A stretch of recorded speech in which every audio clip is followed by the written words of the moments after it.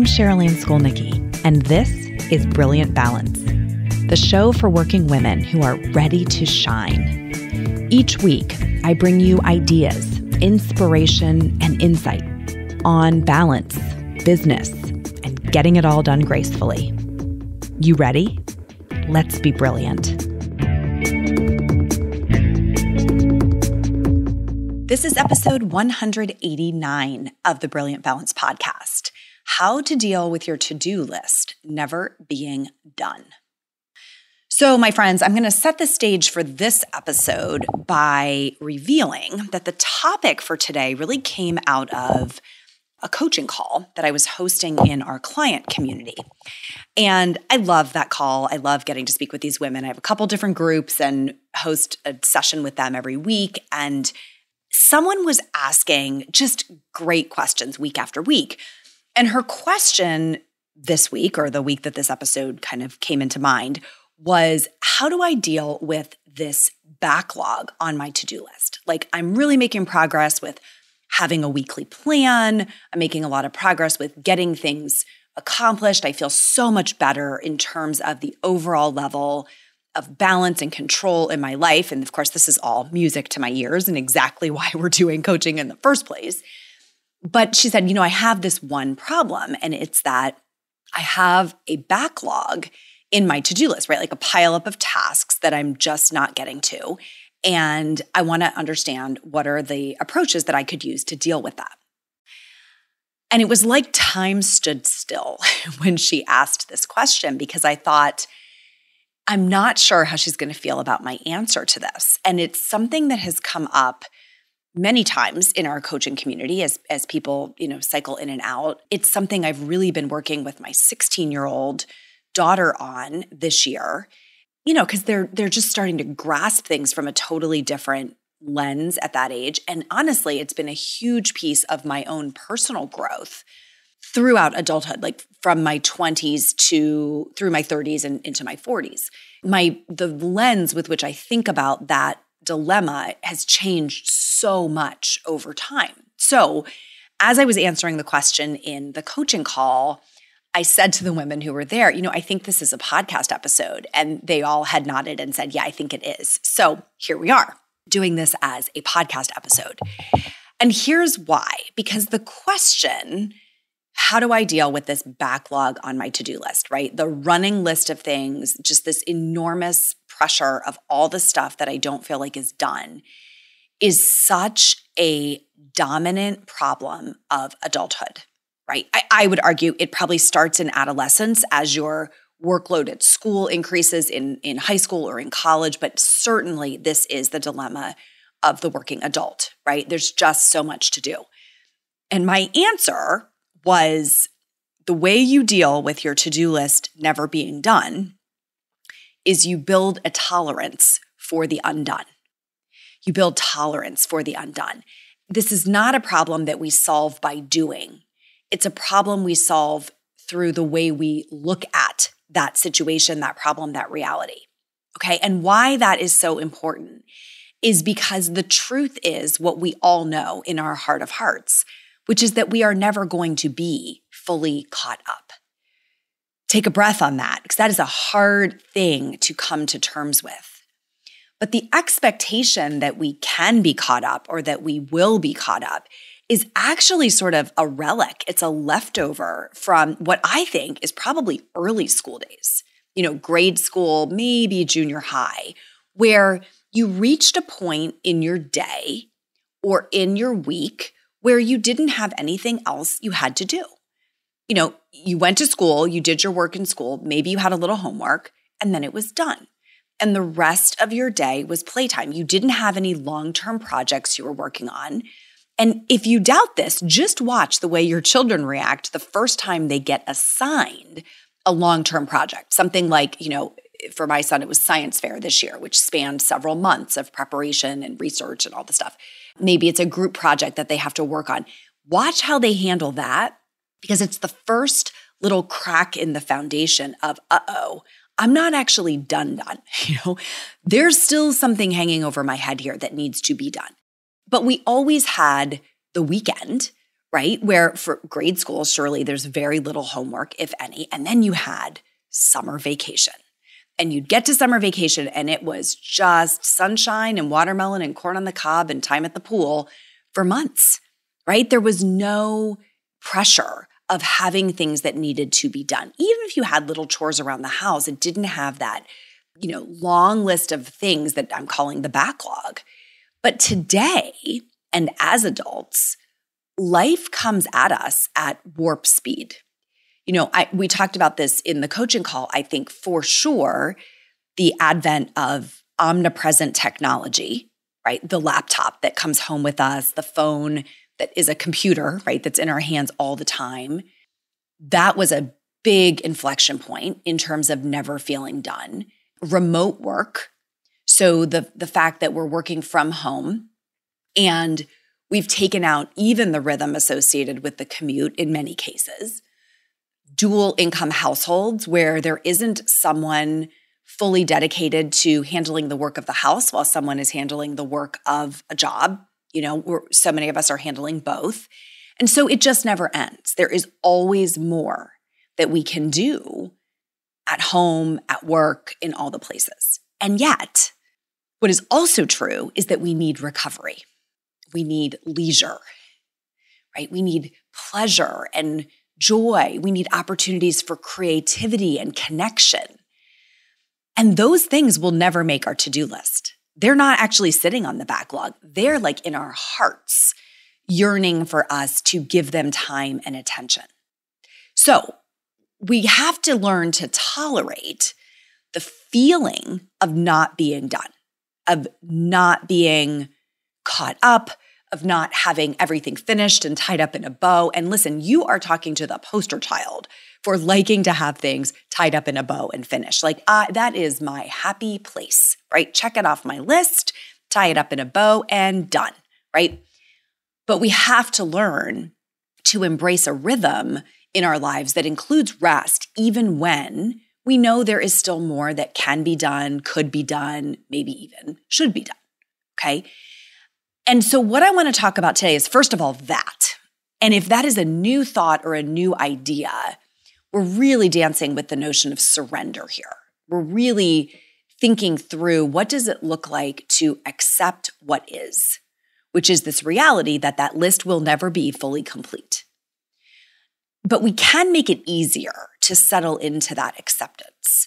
And I'm always thinking about this. This is just how my brain works. It's one of the reasons I do the podcast. It is so much of what I teach inside of the Brilliant Balance coaching experiences is we can make it easier, right?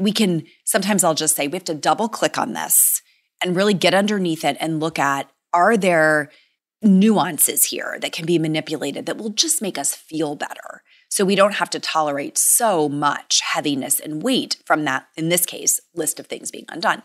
So I'm going to share three things we can do that definitely help make it easier.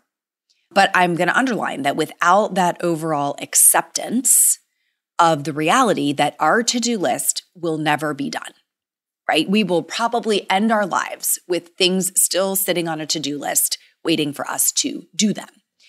And so without that overall acceptance, we're kind of like fighting gravity, but I'm going to give you these three tips or ideas to make it easier.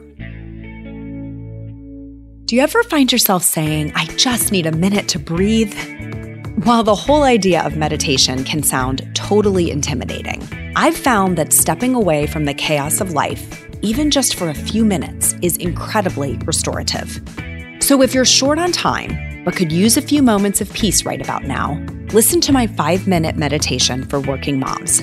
It'll help you clear your head and come back to your day feeling centered and refreshed. Head over to brilliant-balance.com/breathe. Press play and settle in for a few mini moments of peace right now. The first is a technique for shortening the list overall, right? If we want to tolerate a to-do list, maybe it's easier to tolerate a short one than a really, really, really long one. And the idea here is to say no more often, right? If you think about how does a to-do list get built? How does that backlog grow? It's because we keep saying yes. Yes to the project, yes to the next volunteer commitment, yes, yes, yes, all the yeses. And everything we say yes to adds to our overflowing plate. So if we build muscle for knowing how to say no gracefully, and I have a whole podcast on this, right? The art of saying no gracefully is out there for you. Go find it and search. But if we learn to say no more often, then that list can be shorter overall. And there's something psychologically that just is a little easier for us if the list isn't quite so long, right? We just don't feel quite as behind. So learning to curate that list so that it's not miles and miles long by saying no is the first tip I have for you to make this dynamic a little bit easier. Second thing that I think helps a ton, I know this helps me a ton, is to keep that list prioritized. So most of us, when we're building a to-do list, just kind of throw it all on there, right? It's on a Post-it note or scrap of paper that's laying around, and it goes on the list in whatever order it comes to our mind. But if we can keep that list prioritized, then it builds confidence that the things that are undone are less important than the things that are getting done, right? It just stands to reason. If the list is prioritized, you're going to do the top ones first. So that simple addition to your process of saying, when something is going to make it on this list, I am actually going to get it on there in priority order. Then you can have some confidence that the stuff that's languishing at the bottom is actually the least important stuff. Make it up. Maybe it is getting all of those photos into a photo album or a scrapbook, which I do not at all. So I'm going to be totally honest about that. There are no scrapbooks and no organized photo albums happening in this household. Because why? Because if I had it on a list at all, it would be at the bottom, right? I have all the photos digitally. Someday when I am old and white-haired, maybe I will sit around and organize them, but not now. So right now I like having them. I like taking them. They're on my phone. They're in the computer. They are not in scrapbooks or albums. You may have, that linen closet in the hallway that you really want to organize, and it just kind of is on your list of something you want to do, but it may not be the most important thing. And so knowing that it is lower on the list than the things you are doing can give you a little more tolerance when you open those doors and the towels fall out and you think, not today, right? It's not time for this yet. So keeping that list prioritized helps you bring some order to when you will tackle the various items that are on the list. Which brings me to the third tip to make this dynamic a little bit easier. And that is to schedule the tasks on the list. So if you have a prioritized list, and you do if you're following tip number 2, then scheduling when you will be doing the tasks on that list can give you tremendous amounts of mental freedom. And here's what I mean by that. I'll go back to my 16-year-old daughter who I was referencing. Let's say she's studying for finals and she knows that she's going to take 6 finals. Sitting down on a Saturday, 2 weeks before finals, thinking, oh my gosh, I have 6 finals and I have to study for all of them, is a completely overwhelming thought. But actually building a schedule for when each of those finals will be studied for and having the visual confidence that it will all get done before it's time to actually take the final allows your brain to rest and say, I know when I'm doing that, okay? Translate that to your world. Let's say you have a project that you're working on at work and there's deadlines for those tasks. Looking at all the tasks on the project list can be completely overwhelming. How am I going to get all of this stuff done? Look at how many things I have to do, right? We've all had that feeling. When we task out a project, oh my goodness, right? It's psychologically overwhelming. But the simple act of assigning a date to each of those tasks tells you, oh, it's not time for that yet. I'm not supposed to be doing that today. So you get a mental reprieve. This week, I need to record some video for a program that we're launching. And I know I need to do it, but I have not been stressing out about it because I know which days it's scheduled on. I'm not looking at the to-do list going, when am I going to make this happen? Is there going to be time? How am I ever going to get it done? So this scheduling, it takes some skill. We actually talk about this kind of a lot in coaching, which is why it came up there. But it takes some skill to learn how to effectively estimate how long it's going to take for a task and how to build a schedule in a way that hits all your deadlines. But boy, does that create mental reprieve, because it lets you focus on what you've already scheduled for today. And then you can take heart knowing that you've decided when you'll do the rest and it's just not time yet, right? So when my kids were little, we were introduced to a book about managing anxiety in kids, and it talks about the worry box, and that you take this worry and you put it in a worry box and you say, I'm going to worry about that later. I'm going to have a scheduled time to worry. And this is similar. This is similar in saying, okay, that project or that exam that I have to study for, or that thing I have, that closet I have to organize, it's just not for today. So I can clear the mental space by assigning that task to a date or a time in the future, and then holding myself to that schedule, okay? So I want to review kind of the main idea from today and some of these tips that I shared.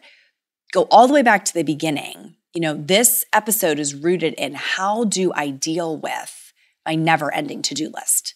How do I deal with the fact that the to-do list is never done? And the number one most important thing I want you to take away from today is you deal with it by building tolerance for things being undone. You get comfortable with that as an everyday state. Every day, we're going to wake up with things that are undone, and every night we're going to go to bed with things that are undone. That is not, the game is not get to a place where there's nothing left on the list. The game is feel permission to build in time for leisure, for recovery, for connection, for fun, even while we have things on the to-do list calling out to us, right? So many of you have shared with me like, man, I just can't settle in. I can't play with the kids because all I'm thinking about is the work I have to do. I can't be at that dinner with my spouse because I'm just playing through my head all the things I should be doing. I can't take everybody on a hike because all I'm thinking about is how many things I have to get done. And that is exhausting. That's exhausting. So we want to be able to drop in fully to those moments of connection and leisure and joy, right? We want to be able to do those things while knowing that there's still a list of things and it's waiting for us. And then the 3 tips I shared to help you make that a little bit easier are 1, to learn to say no more often, so the list overall is shorter. 2, to keep the list prioritized so your brain is confident that it's the least important things that you haven't gotten to yet. You're always getting to the most important. And 3, to schedule the tasks so you can get that mental reprieve by saying, today's not the day for that.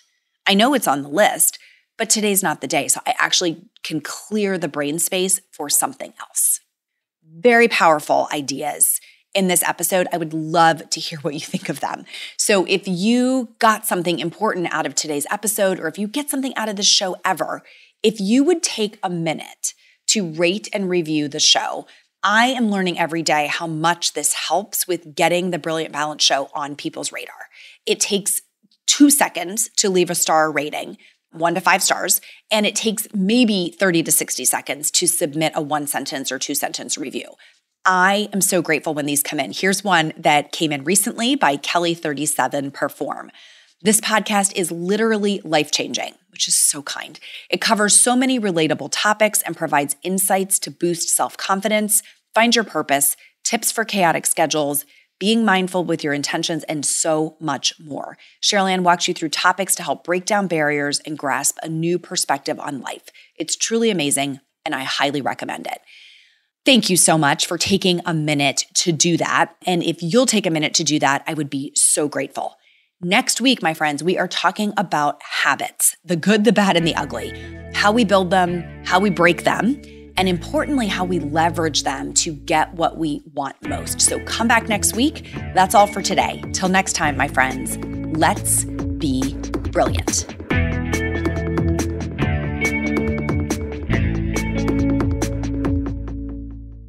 This is thepodcastfactory.com.